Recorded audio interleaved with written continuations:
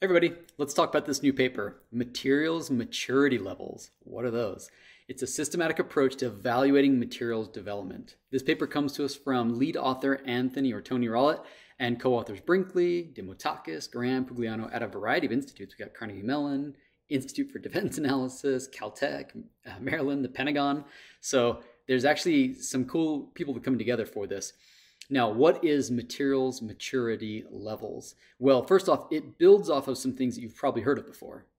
For example, you've likely heard of technology readiness levels, TRLs, right? From going from TRL 1 up to TRL 9, right? When academics write grants, sometimes they only want it to be in a certain range when they're willing to fund it, for example. This came from NASA in the 70s. It basically highlights the progress from an initial innovation trigger all the way to technology demonstration, integration with the system, integration in actual operating environment, right? And you've probably also heard of manufacturing readiness level, which basically tells you it's a similar process, but for how we manufacture things.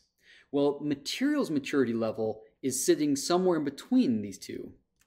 The authors point out that there's a number of reasons why you'd want a specific materials maturity scale as its own concept, apart from the TRL and the MRLs, which are fantastic, right? First off, they point out that new materials often enable both new applications and engender new advances and capabilities in existing ones, right?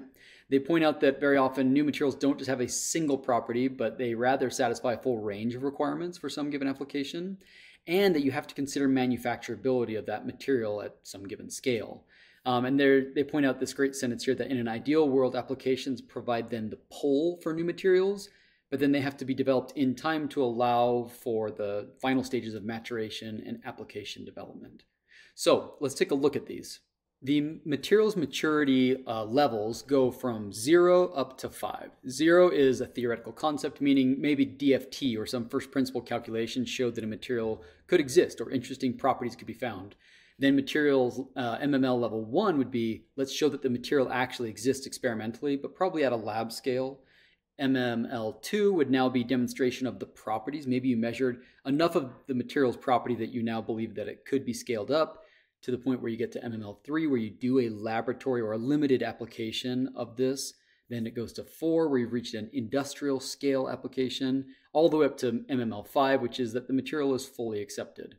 One of the great things about this paper is they have a number of interesting sort of case studies or demonstrations where MMLs either could have shown that something was going to work or that it wasn't going to work. For example, they talk about boron arsenide. This is a material they point out that never really reached that maturity level for it to be used, even though it was originally identified as a promising candidate for electrical insulation and high thermal conductivity. So think of like electronic packaging. It needs to be, the substrate has to be electrically insulating, obviously, but you want it to get the heat out, right? So this could compete with even diamond, they thought. But when they actually went through the process of developing this and tracking its maturity, eventually found that the largest crystal that they were ever going to be able to grow was basically 1 millimeter, which was not going to be big enough for heat sinks. So an example, something that was progressing towards maturity level, but ultimately stalled. There's lots of other great case studies and analysis in here. I kind of like this one where it shows the TRL levels, the manufacturing readiness levels, and then where the MML levels would sort of fit in between these. And then they have a lot of cool things to say about co-design, right?